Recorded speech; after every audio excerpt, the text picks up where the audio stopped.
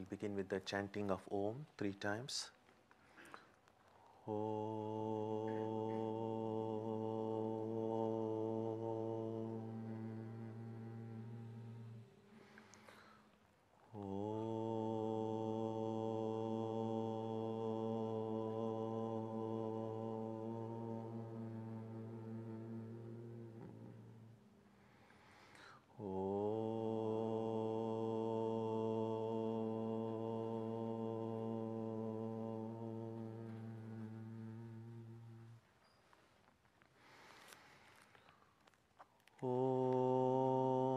पृथिवी शान्तिरन्तरिक्षगं शान्तिर्द्यौ शान्तिर्दिशः शान्तिरवान्तर दिशा शान्तिरग्निः शान्तिर्वायुः शान्तिरादित्यः शान्तिः चन्द्रमा शान्तिर् नक्षत्राणि शान्तिरापः शान्तिरोषधयः शान्तिर्वनस्पतयः शान्तिर्गौ शान्तिरजा शान्तिरश्वः शान्तिः पुरुषः शान्तिर्ब्रह्म शान्तिर्ब्राह्मणः शान्तिः शान्तिरेव शान्तिः शान्तिर्मे अस्तु शान्तिः.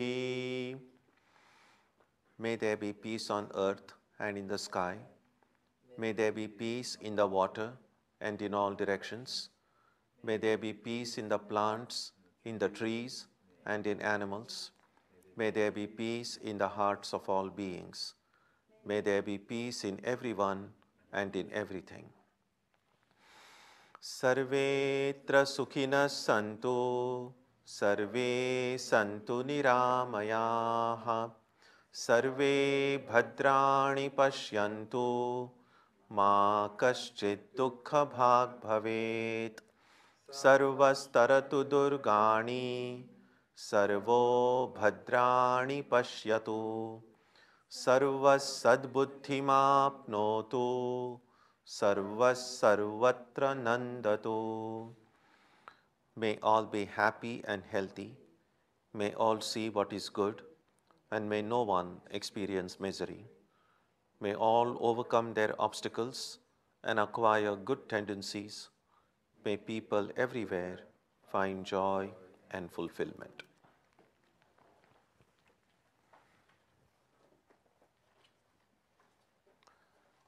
Let us now spend some time touching the center of peace and joy in our hearts.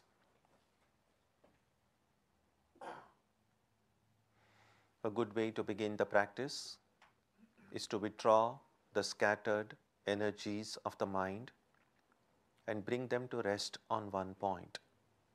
That point can be our own breathing. Let us therefore practice breathing with awareness. As we breathe in, let us visualize that our body and mind are being filled with love, strength, and compassion.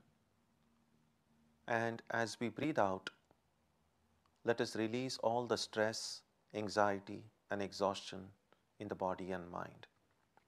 Let us practice this way for a while.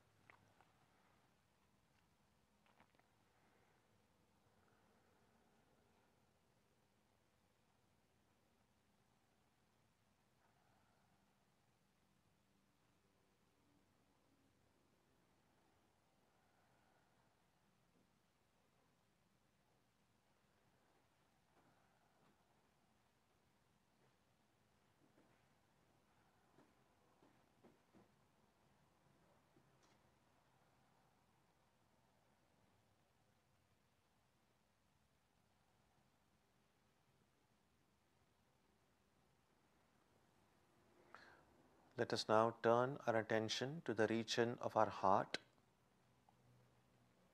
Although God is present everywhere and in everyone, the divine presence can be felt most clearly in our hearts. We can meditate in any way we have been taught. To remain focused, we can take the help of a short mental prayer or a mantra or a divine name. Let us now spend some time dwelling on the presence of God in our hearts.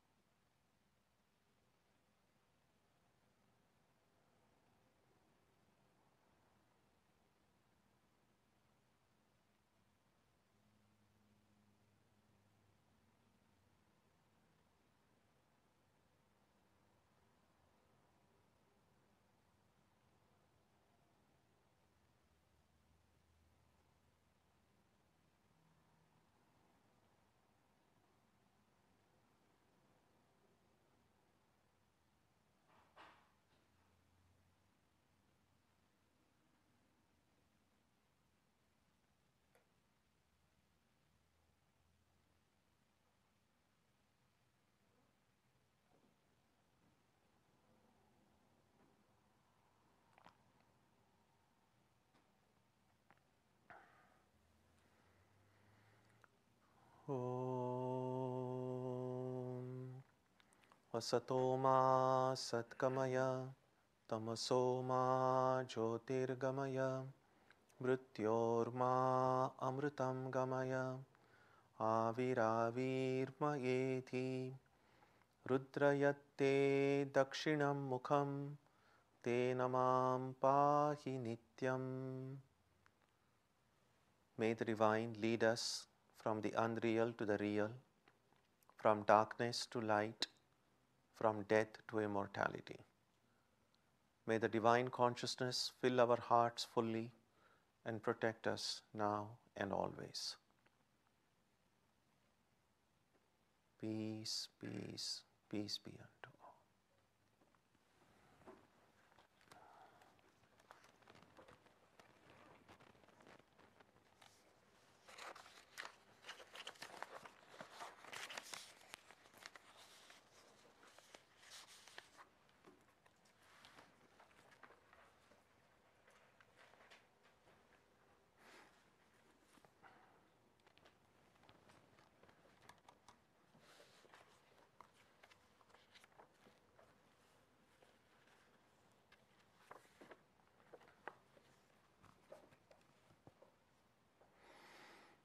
We begin today on verse number 11.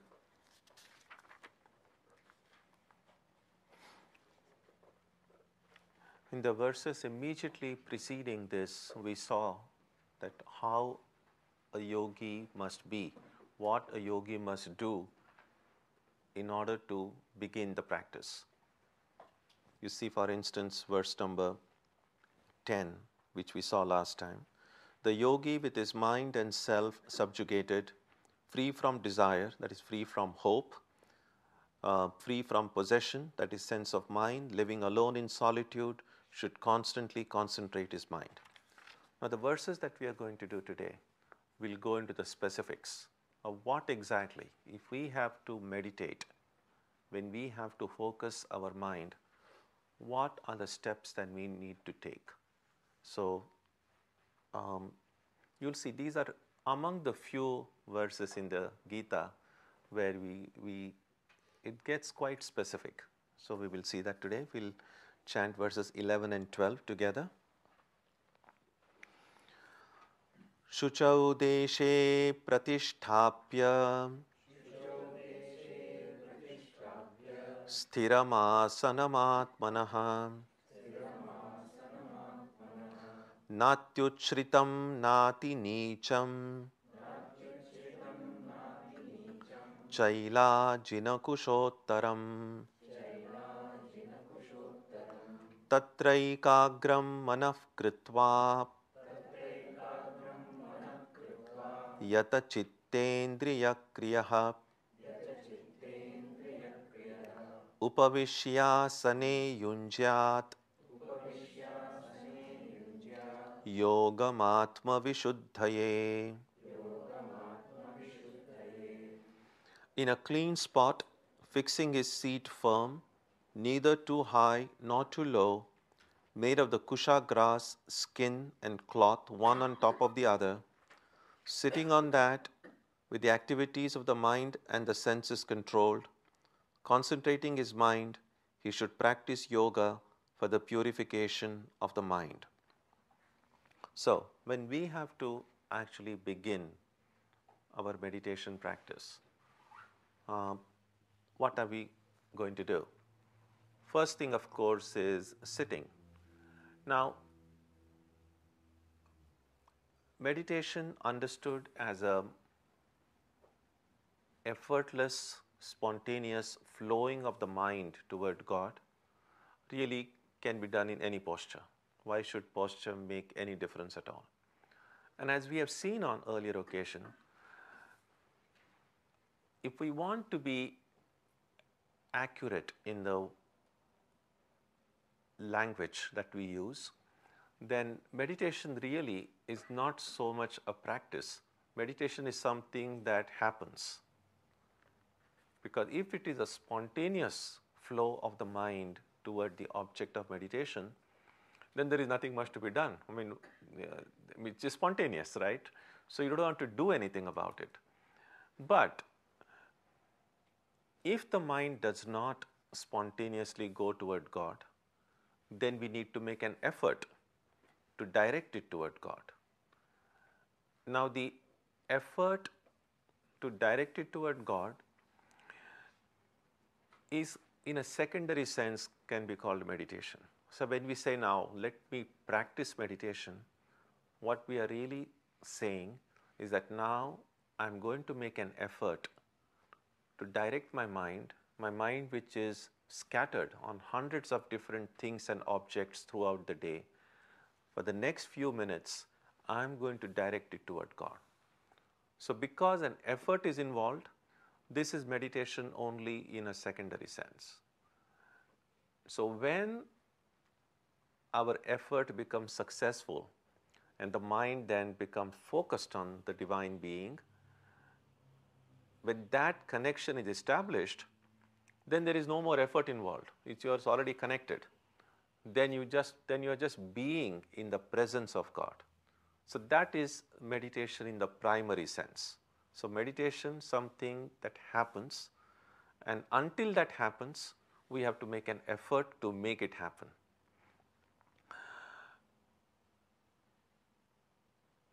And through experience, it has been discovered that certain postures, certain things greatly help in that effort to focus on God.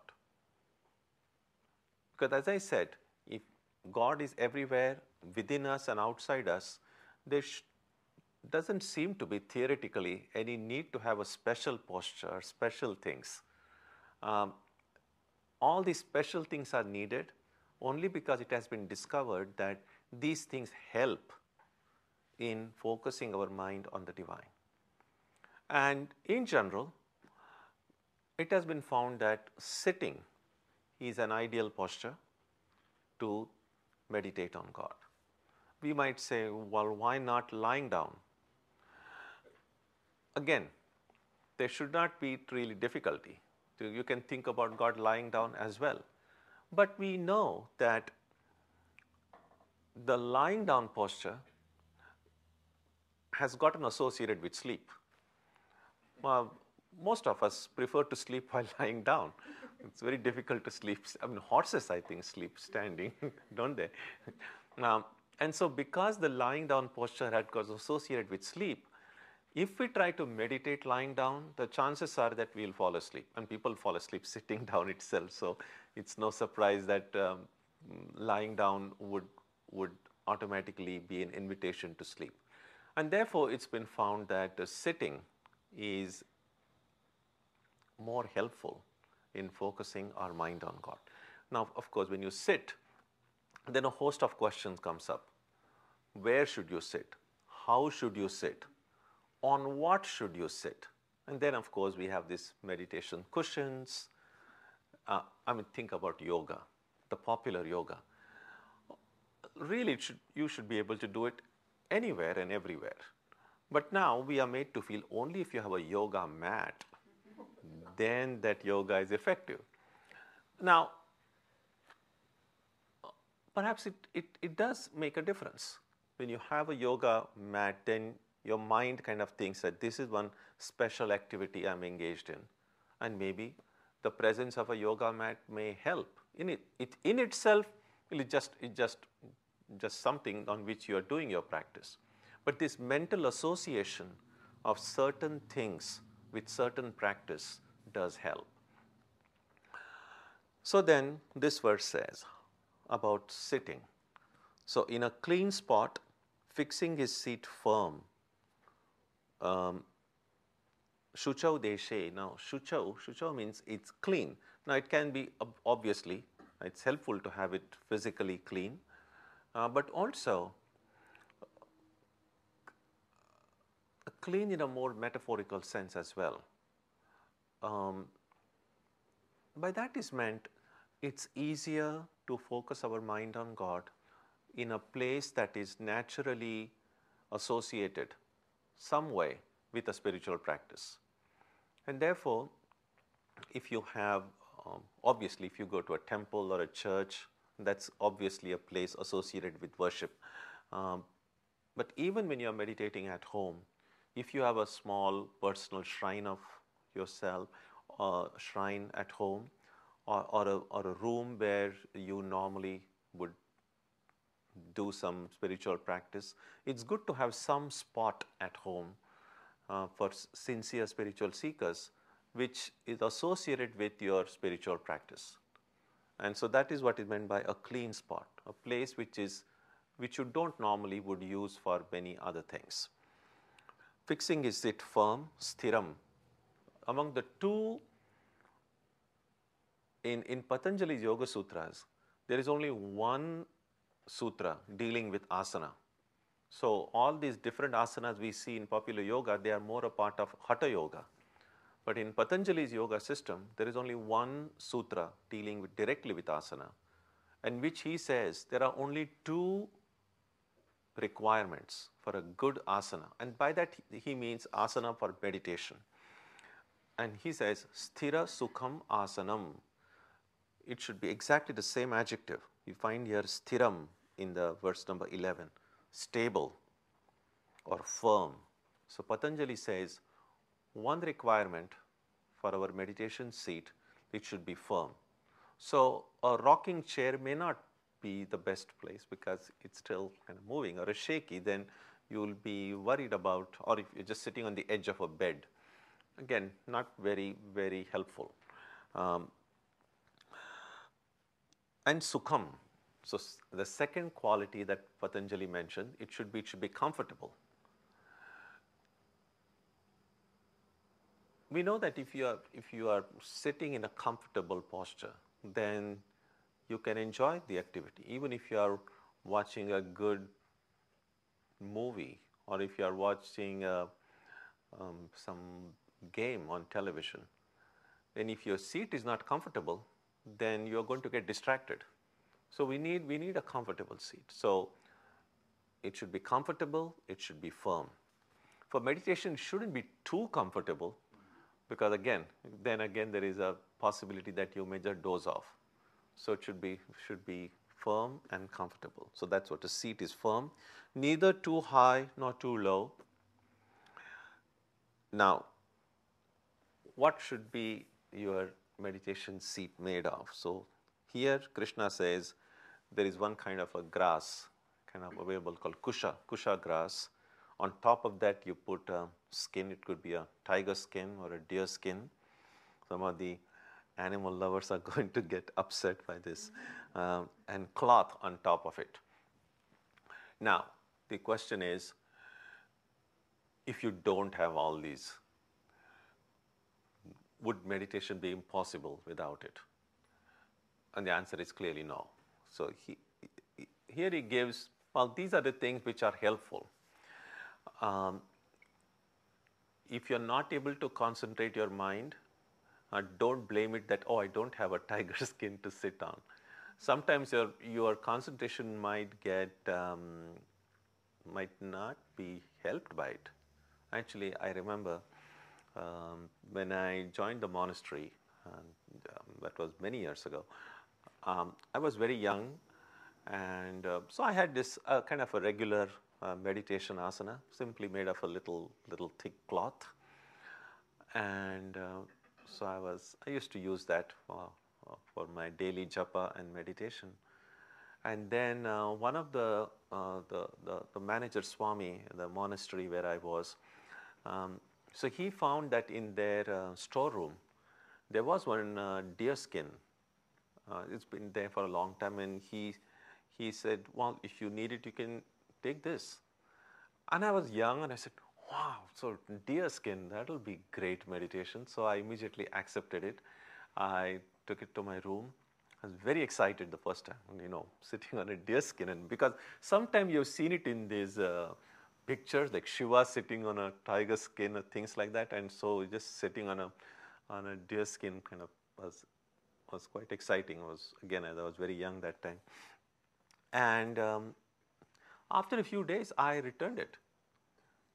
Again, it could be just my mind playing tricks, but somehow I became so conscious of the fact that I was sitting on the deer skin. Then I realized after 3 or 4 days, well, I used to meditate better before this deer skin.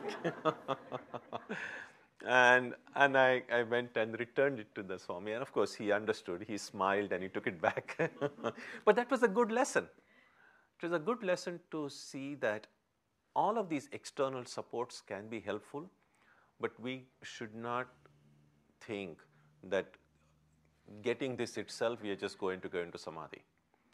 So if you have these and you use it, that's wonderful.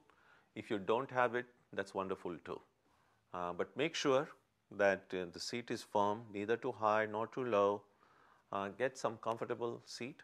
Sometimes many people have found it helpful to have a little raised cushion, which gives a better support to the back. Again, that's not an absolute requirement. Just see, constitutionally, each one of us is unique. Well, we all have 2 hands, 2 feet. That's true. But the general physical structure, everyone has some differences. So some people might find it helpful to have a little raised cushions, and how raised it should be. So anyway, just find a seat that you are able, which is firm, in which you are able to sit comfortably. And of course, the next verses will show specifically how you should sit. Sitting on that with the activities of the mind and senses controlled, this is the most important thing. So an effort needs to be made to control the activities of the mind and the senses. When you begin the meditation practice, the first struggle is not so much with the mind, it's with the body itself. To be able to kind of sit comfortably without the body moving, it can itself be a struggle in the beginning. But that's relatively easy. Even you are able to sit motionless for some time, what do you do with the motion of the mind and the senses, with all kinds of thoughts and imaginations, and what happened in the morning, what happened yesterday, or the kind of projects I have in mind. These are the unfinished jobs to be finished. By tomorrow I've got to do this, all the deadlines to be met. All of this stuff will be going on inside.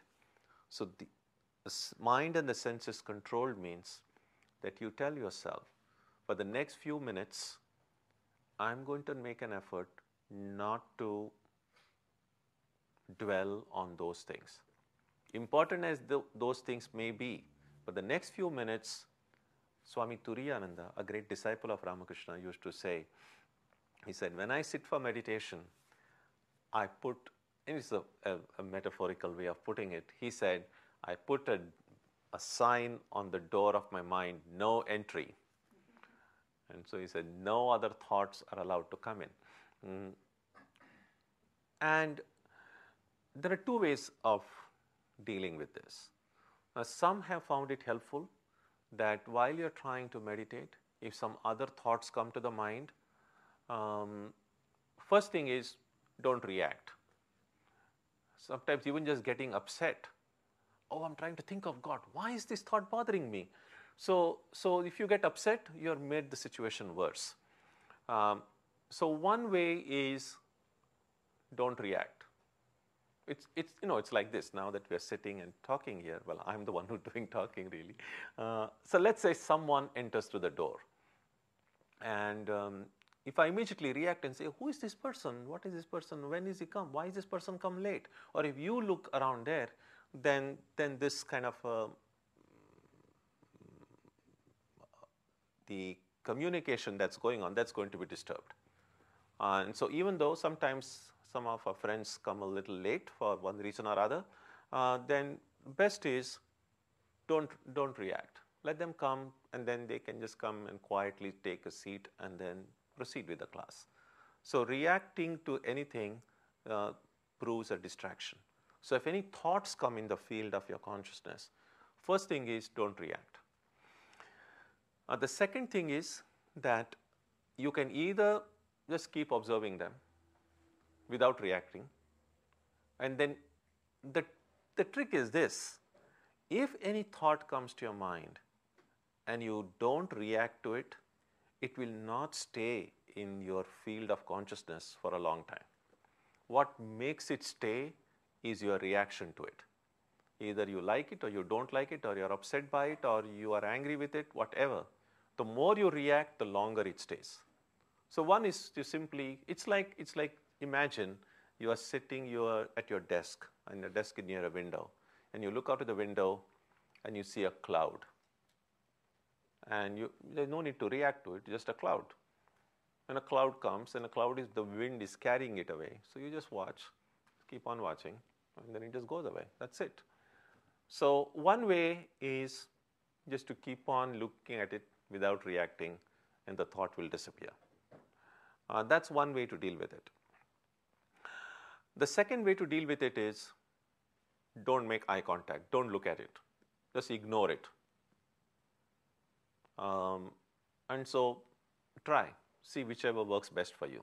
Both are equally effective ways, and for some people one way has worked better than the other. So see whatever works best for you. Sometimes it might be in the beginning. It's, what I said was just like one thought coming, but usually it could be a battalion of thoughts and ideas. And maybe in the beginning, a lot of your time will, if you choose to just keep on looking at them, maybe you will be just looking at them for a long time. But if you have patience, then you might discover that, but the most important thing is look at them without reacting. And then slowly, the number of thoughts coming into your field of consciousness will become less on their own. But if you find it difficult, and I would suspect many people do find it difficult to see something and not react to it, and then I would suggest that try the other way. That you know that they are there, but you don't make any eye contact. You say, I'm going to focus on my mantra. I'm going to focus on the object of my meditation, on my Ishta. And other thoughts can come and go. I'm not going to look at them. If you find it difficult not to react to your thoughts, this might be the way for you. So with the mind and the senses controlled, concentrating is mind. The word used in Sanskrit is ekagram. Eka agram. Agra means point. Eka means one pointed. When our mind is scattered with 10 different ideas, it's having 10 different focuses. And so kind of bring it all together. And we know that when you focus it in one point, then all the power is released. I mean, there is enormous power in obviously the sun, which powers really the planet on which we all live. But we know that the sun's heat doesn't kill us.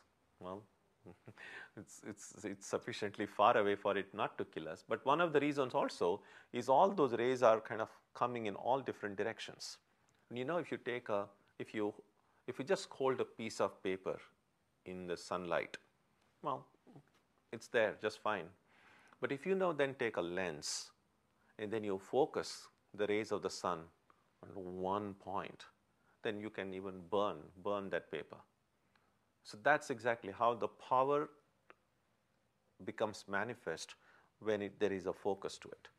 There is enormous power in our minds, but that power will be released only when there is focus. And not just in spiritual life.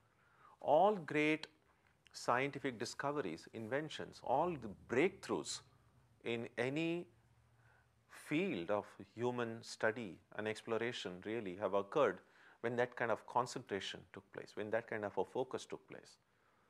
So even to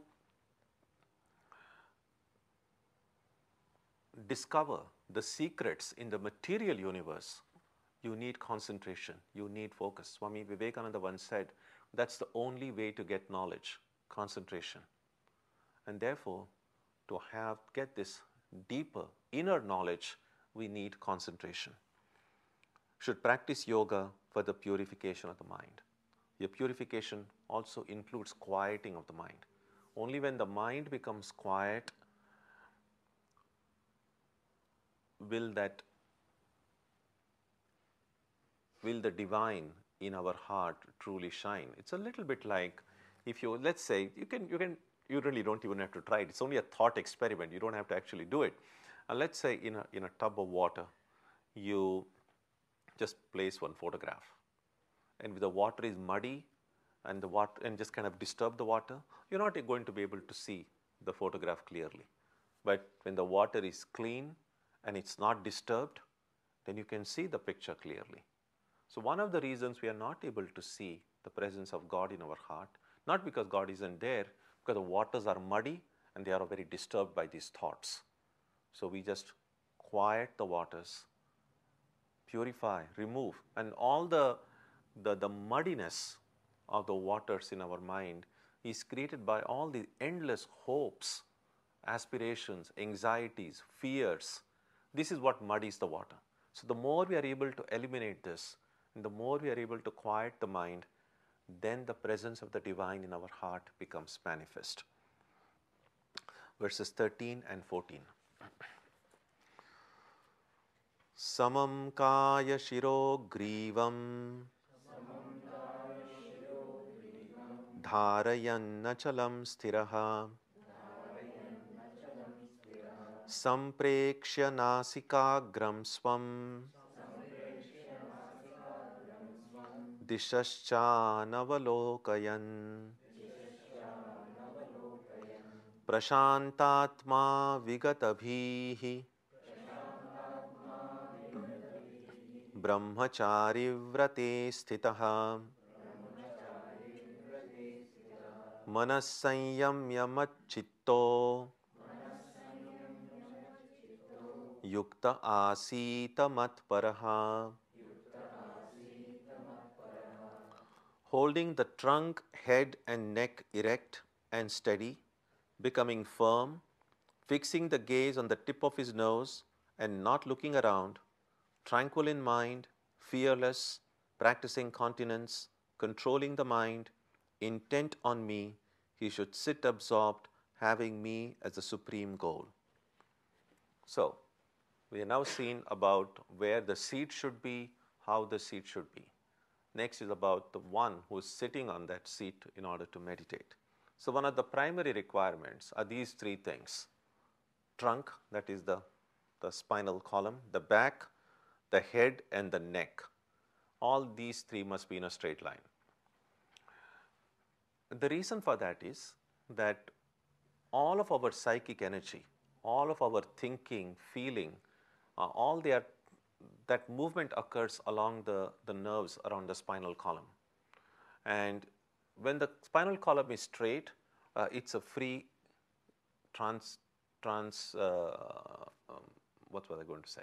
Like a spontaneous, easy flow of these thoughts. And that is why we will have seen from our own experience, although many of us kind of cultivate the habit of just lying down and reading, or kind of sitting this way, or sometime like whichever way, the different postures that we have. Again, it's been found through practice that the more we practice sitting straight, the easier it becomes to focus the mind. Again, this is not limited to just meditation.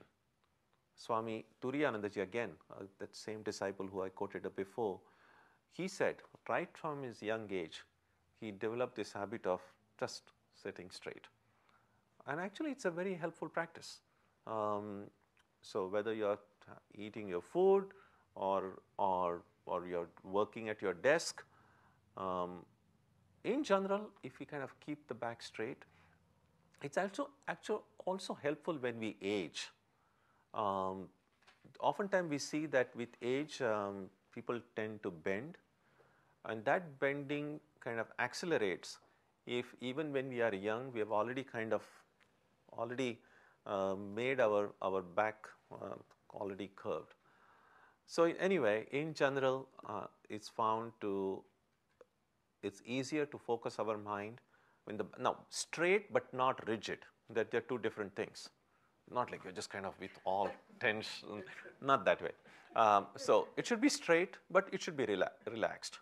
So be relaxed, let all your joints, all the muscles, it's almost the imagery I like very much is like if you say there is this quiet pond or a lake, and you just release a pebble or a small stone in it, and you can just imagine that stone going down, and they just resting quietly at a spot it falls in.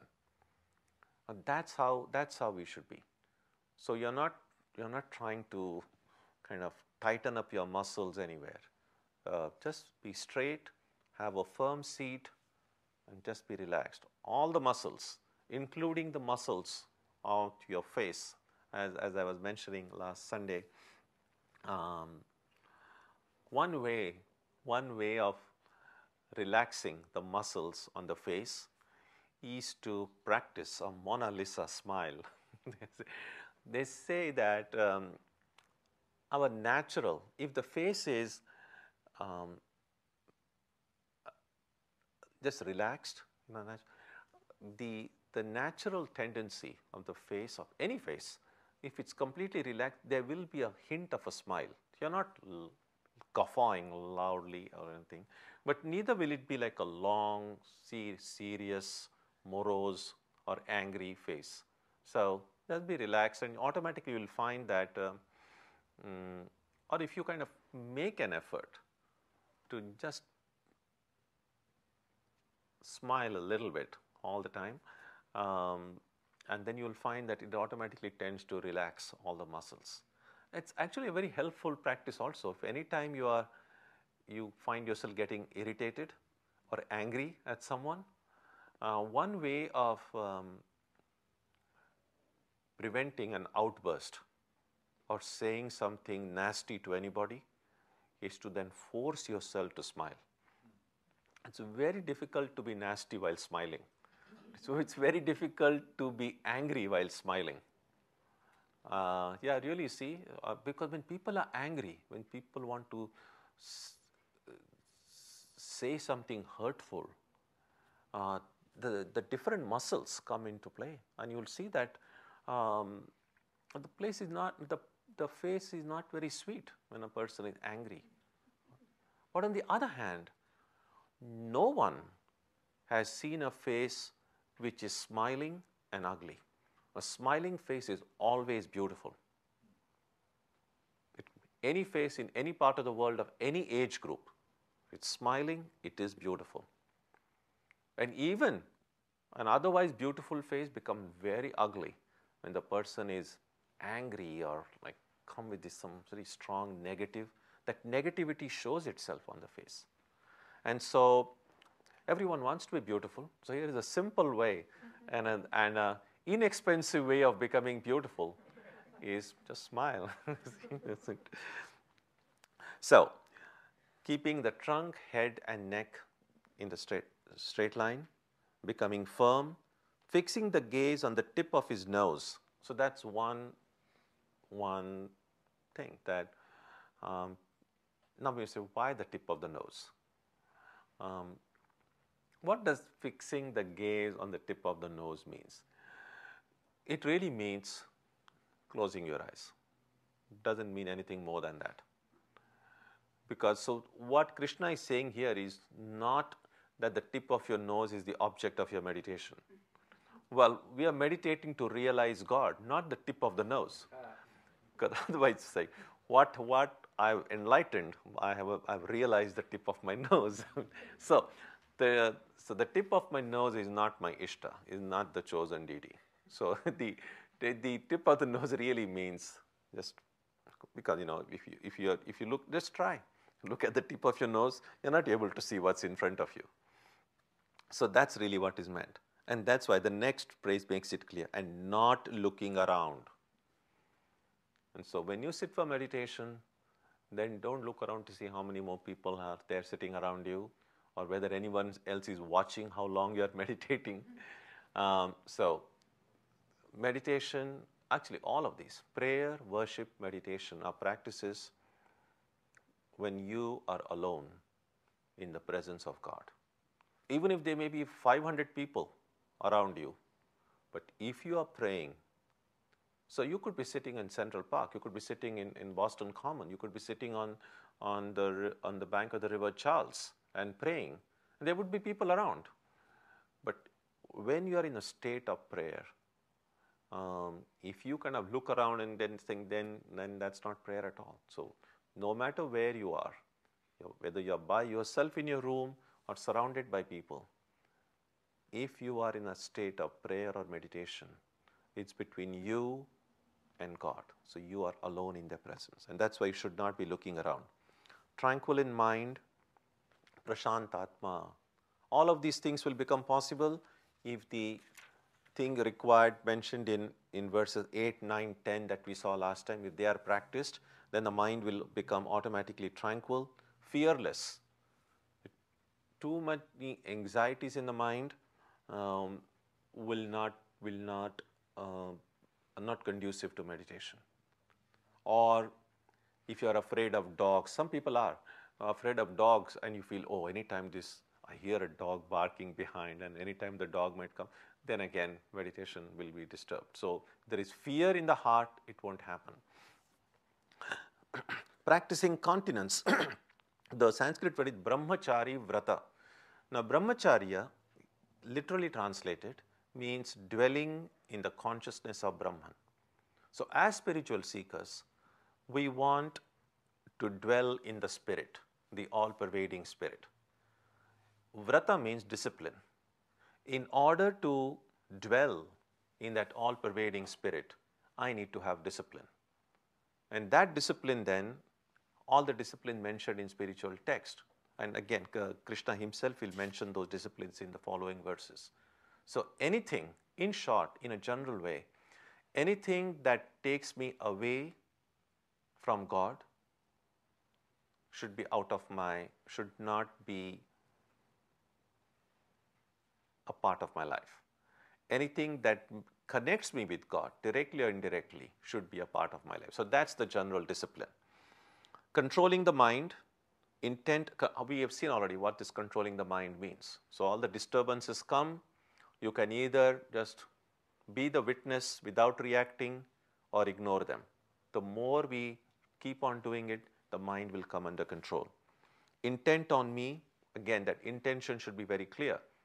So when you're sitting for meditation, you know why you are sitting. You know where your efforts lie to direct the mind toward God. You should sit absorbed, having me as the supreme goal. This is important, as the supreme goal. when we are meditating, if we see God as only one of the 10 different goals I have in life, I mean, you can still meditate, it will still bring some benefit, but in order to derive the highest benefit from meditation, at least as long as you are in the state of meditation, God should be your highest goal. There should not be any competing goals to that, because then again, the mind will not be focused. In fact, the best way, Swami Vivekananda recommends it also, is that when you are engaged in any activity, the harmonious development of the mind will occur, that in that activity you should at that moment tell yourself, my whole salvation, my freedom depends on how well I do this work. And that could be as simple as just vacuuming your room, or cooking, or you're reading some text, or you're praying or meditating, or you are at your workplace. So every work can be spiritualized. You say, this work that I'm doing now, let me do it the best way I can. And if I do it in the best way possible, the ideal way possible, this itself will make me free. With that attitude, you must do everything. And of course, same thing applies to meditation as well. So when you are meditating, when you are repeating God's name, when you are doing your mantra, that time you should have this firm conviction that repeating this mantra, meditating on God, I'm going to be free. I'm going to get out of this mess of relative existence. This itself will make me free. That's what Shraddha means. That's what this deep faith means. When you do it with that deep faith, it becomes very effective. That is what is meant by absorbed in me as the supreme goal. Verse 15. Yunjannevam sadatmanam yogi niyatamaanasaha shantim nirvana paramam matsapstham adhigacchati. Thus constantly concentrating the mind, the yogi, with his mind controlled, attains the peace culminating in final beatitude in the form of abiding in me. So when this way, getting the right posture and following the steps mentioned in these earlier 2 verses, when a yogi practices in this way, such a yogi attains the peace culminating in the final nirvana paramam, that final beatitude, that highest goal, in the form of dwelling in me. Now when Krishna says me, it's possible to take it literally and say, well, when you abide in Krishna, which really would make it difficult for people who say, well, I like Krishna, but I don't want to abide in Krishna. Well, it's like this. We will see in these great teachers of the world, we will see them using the first person pronoun. See, Jesus says, sell all that thou hast and follow me, or I am the light, the way, the truth. Krishna says, in the form of culminating in a final beatitude in the form of abiding in me. Later on in the Gita, Krishna will say, abandon all dharmas, sarva dharman parityajya, mam ekam sharanam vraja. Abandon all duties and just surrender to me. Now, this me, if you and I were to say it, these would be very egoistic statements. So when we say, follow me, so when you and I use the word I or me, who exactly are we referring to? And we have seen this several times before. When you and I say I, we, or me, which really, it's my body, my mind, this whole personality is included in my me. But when Krishna or Jesus or Buddha or Ramakrishna, when they say I or me, if they also refer to their body, mind and everything, then what's the difference? Then they're just like you and me. But we know that they are special. But if they were not special, there is no reason why we should have been even reading these words of Krishna today. And where does that specialty lie? That when these great ones, they say I or me, they mean the real I, the real me, which is hidden below these coverings of the body, mind, and ego. So when Krishna says me, when Jesus says me, when Buddha says me, it means the spirit. So peace. So whenever you see Krishna saying me, and in the text, in the translation, you'll find it with a capital M, meaning it's not just the ordinary me. It's not the historical Krishna. It's the truth that stands behind Krishna. So culminating in the final beatitude in the form abiding in the spirit or in the divine being. That's the idea.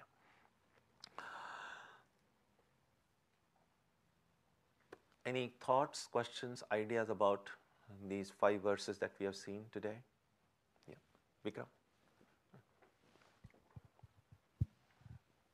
Swamiji, to take the analogy you gave of the cloud coming as a distraction, at that moment, can you expand the analogies to say what would we replace the cloud with? So our mantra or our japa, is that also a cloud? Is it a mountain? Is it, in a visual sense, what is that? I'm not too keen on extending that analogy, but maybe a golden cloud. I don't know. I mean, but I guess my challenge is no. I mean, I would hesitate to extend that analogy because even if it's a cloud, then with the breeze, it'll also be blown away. So I wouldn't really like to call it a cloud. But in some ways, you see, it's like this: when we try to meditate, when we use a mantra to chant, a mantra is a sound. Now, you're not saying your mantra aloud, you're saying it mentally, but you are able to hear it inside. So it is a sound which only you can hear. Now, and when you try to visualize the form of your Ishta, so there are these 2 things you are dealing with. There is the sound of the mantra and there is a form of the Ishta. Now, all other clouds or the distractions which occur are either some sounds, because either even thoughts that come to the mind are really, what is a thought? When you say, oh, I'm thinking. Now, thinking also needs words.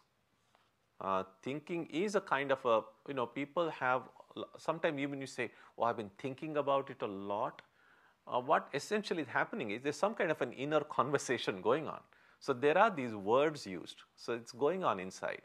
So the distractions or the clouds that come are either some kind of a sound or some kind of a form. And one way, again, metaphorically, don't try to visualize it, but metaphorically, really what we would want to do is that any sound that is a distraction, it should be dissolved into the sound of the mantra. That is, the sound of the mantra alone should remain in the field of your consciousness. Any other form, mental form, because your eyes are closed, you're looking at the tip of your nose, your eyes are closed, you're not actually seeing the forms with the open eyes, but your mind. So that's the memory. The mind is, all those forms come into the mind. So all those forms are ideally melted or merged in the form. So essentially what our effort is to hold on to one form and one sound. And any other form, any other sound is a distraction. Try to get that distraction out in whichever way works best for you. There is not just one way. There is no magic in it. There is no simple formula. It needs struggle. Meditation is a struggle. Those who are afraid to struggle will not be able to make progress. So external struggle needs, if you are just having a physical threat, then you need a muscle power. But this is an internal struggle. So your muscle power is really of no use. What you need here is what Swami Vivekananda sometimes called nerves of steel. one of the oft-quoted words of Swami Vivekananda is, what we want are muscles of iron and nerves of steel. Now, muscles of iron are great. If you can have some good muscles, we need physical strength, and that's very helpful. But in meditation, physical strength has very limited role to play. What we need there is nerves of steel. So, weak nerves can easily get distracted. Weak nerves will not be able to either not react or ignore the distraction that comes. So, the nerves of steel would be, the nerves are so strong that they are the ones who are the best vehicles for the willpower to flow through. So, we need, and that occurs through inner discipline, which is why discipline is so important, because the more disciplined our life becomes, and the verses that follow will entail what that discipline means, the stronger our nerves become. And the stronger the nerves are, the better we are able to deal with life situations. Clearly, there can be difficult situations in life, in family, among friends, at the workplace, and in order to deal with these situations in an intelligent way, in a calm way, in a harmonious way, we need inner discipline, we need strong nerves. If we are not able to deal with the challenges in the external world, how will we be able to deal with the challenges in the internal world? So, spiritual life is for the brave, the courageous, not for cowards. Vivekananda was very fond of quoting this verse from the Upanishad. Nayam atma balahinena lapyaha. This Atman cannot be reached by the weak, or by the cowards. So we have to be strong. That's the idea. Okay. Anything, Irina? So I just a very short question. Do I understand right? Wow. Do I understand right? We can experience different degrees of peace inside, right? So it's depth of this. What kind of? So it's for me just right now to understand it's just different degrees. Sure. Right? Yeah, there are degrees of peace, of course. Yeah. There is a peace we can understand, and there is a peace which we cannot understand. That is why in the Bible speaks about peace that passeth understanding. So let's first try to get peace that we understand. And slowly. Yeah. Anyone else? Yeah.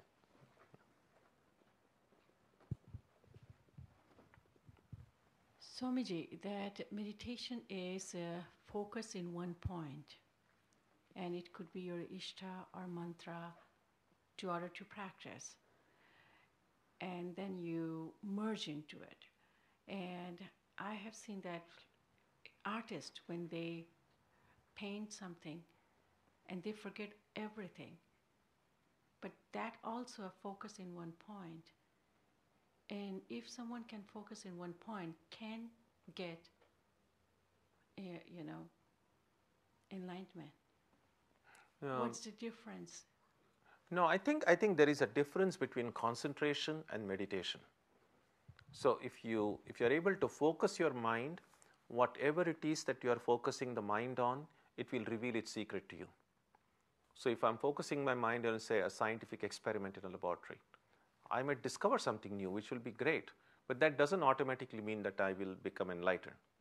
Because if my focus of my mind is on the spirit, then everything about the spirit will be revealed to me. If my focus of the mind is something else, then everything about that will be revealed to me.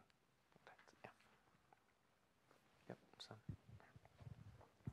Can the breath or sensations be substitutes for a mantra or anything else that may be related to what we call divine? So just the body sensations and breath, if that becomes the primary focus of one's concentration, can that be useful? Focusing on the breath will help in withdrawing the mind from everything else. So then the breath becomes your object of awareness. You will become enlightened about your breath. But if you want to be enlightened about God or about the spirit, then simply focusing on the breath is a good preliminary practice in order to withdraw the scattered energies of the mind and bring it in one place. But after the mind has come in one place, you have to decide where you want to put it. So that's, I think, at that point, simply focusing on the breath will, the function is done. And something needs to be done more than that after that. Yeah, that is why sometimes I have seen some people and they say, I'm into Buddhism. And then I sometimes have asked them, well, that's wonderful. So what do you do? And they said, well, I just focus on my breath, which is a helpful practice. But just focusing on the breath, there is nothing terribly Buddhistic about it. I mean, everyone breathes. Buddhists breathe and non-Buddhists also breathe. And paying attention to the breath itself is not a Buddhist practice. It's a helpful practice, but nothing especially Buddhist about it. After focusing on the breath and the mind has attained a measure of calm and peace, after that, say, if I meditate on the Four Noble Truths of the Buddha or some of the other meditation techniques specific to Buddhism, then we can say I'm practicing Buddhism. So in today's times, focusing on the breath and attaining that measure of awareness have become very popular practices, and they are very helpful. No denying the fact that they do help in bringing a measure of calmness and focus. They're really helpful, and many people have found great benefit from it. But to think that that itself is a spiritual practice, I have reservations about it, because I think that after the mind is quieted, you really have to do what does this quiet mind do next? That's the thing. Yeah. Okay. So we will resume next week from verse 16. Om Jananim Saradam Devim Ramakrishnam Jagadgurum Padapadme Tayo Shritva Pranamami Muhurmuhu. We bow down to Sri Ramakrishna and Holy Mother.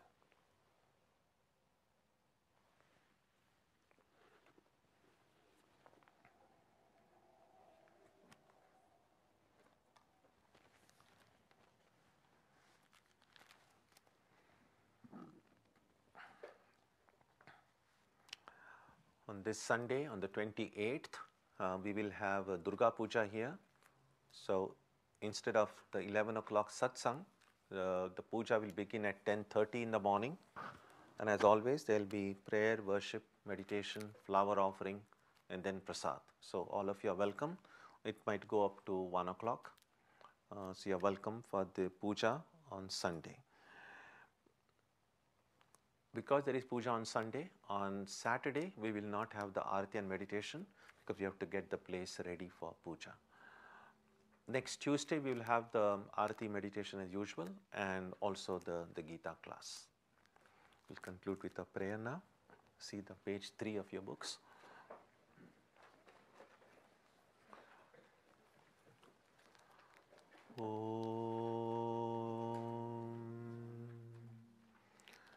May the Divine Being, who is the Father in heaven of the Christians, Holy One of the Jewish faith, Allah of the Muslims, Buddha of the Buddhists, Tao of the Taoists, Ahura Mazda of the Zoroastrians, the Great Spirit of the Native Americans, and Brahman of the Hindus, lead us from the unreal to the real, from darkness to light, from death to immortality. May we be granted strength, freedom, and clear understanding. May we learn to see God in our own hearts and in everyone around us. May God bless us all and fill our hearts with gratitude, grace and love. Om Shanti, Shanti, Shanti. Peace, peace, peace be unto all.